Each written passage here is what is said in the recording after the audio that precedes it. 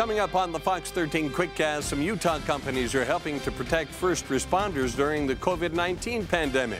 See how local National Guardsmen are gearing up for deployment ahead of the virus. And the important message the Salt Lake County Health Department had about a tweet that's gone viral. This is a Fox 13 Quickcast. It is a public-private partnership to fight COVID-19. It's called Crush the Curve. Silicon Slopes started a website to boost testing and COVID-19 tracing. Questions at testutah.com determine whether you're eligible for a test, symptoms or not. There are 2 mobile testing centers in Orem and Provo with plans to add up to 8 more. Developers say the data will help a state response and find any possible hotspots. We're doing this because we have families here. There's no other reason. Like, we care about the community, we care about our children, we care about our parents. That's why we're doing this. The goal is to have every Utahn assessed and double the number of tests analyzed in the state. Health officials say there are now 1,074 cases of COVID-19 in Utah. That's up from 1,012 yesterday. Today's numbers are based on fewer than 1,000 COVID-19 tests, which is actually lower than in past days.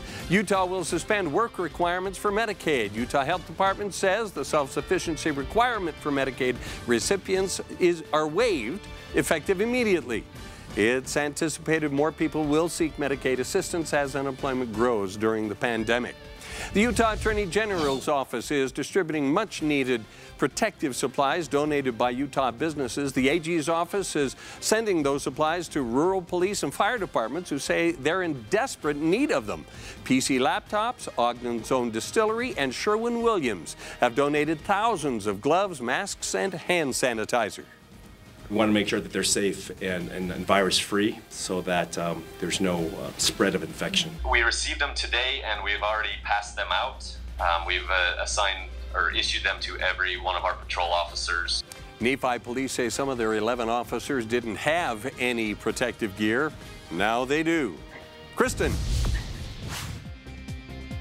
All right, it's cold out there and temperatures are still dropping. In fact, it will be colder tonight than last night, but at least we won't have the snow to deal with. That snow is long gone now, and we'll get to enjoy some sunshine. So temperatures right now are falling into the 30s. We're already down into the single digits up at Alta. We're at 32 in Logan, 30s down to Cedar City, and in the 50s still in St. George. You can see those skies are nice and clear out there. Tomorrow morning, temperatures will be in the upper 20s, so do get ready for a hard freeze tonight. We'll start in the teens for the Wasatch Back, low 40s down south. But tomorrow afternoon will feel really nice. Lots of sunshine, a beautiful day. Low 50s for the Wasatch Front, near 40 for the Wasatch Back, and in the 60s down south. Southern Utah, temps will continue to warm. Mid-70s this weekend before unsettled weather next week.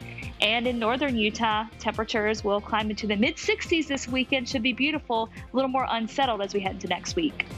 Thank you, Kristen. More Apache helicopters have been spotted over South Valley Airport in West Jordan lately. Other states have ordered their National Guard troops to assist with COVID-19 response, but that's not the case here in Utah. Here, the focus for the 1st 211th Aviation Regiment is preparing for deployment.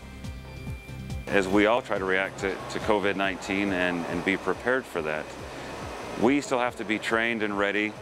And as dangerous as this is and the risk that exposure is to our families, right now our mission is still to go and support the soldiers who are on the ground. As aviation, that is our primary mission. The deployment is unrelated to COVID-19. It's a mission to the Middle East. Roughly 400 soldiers and 24 Apache helicopters are going a few weeks from now. Finally, tonight, the Salt Lake County Health Department got involved in a roommate drama in Rexburg. BYU Idaho sophomore Chelsea Fonseca didn't want her roommate's boyfriend to come over because she's immunocompromised. And she expressed that on Twitter, but her roommate said her boyfriend Brett was going to come over anyway. Salt Lake County Health Department chimed in with a hashtag, "Stay home, Brett."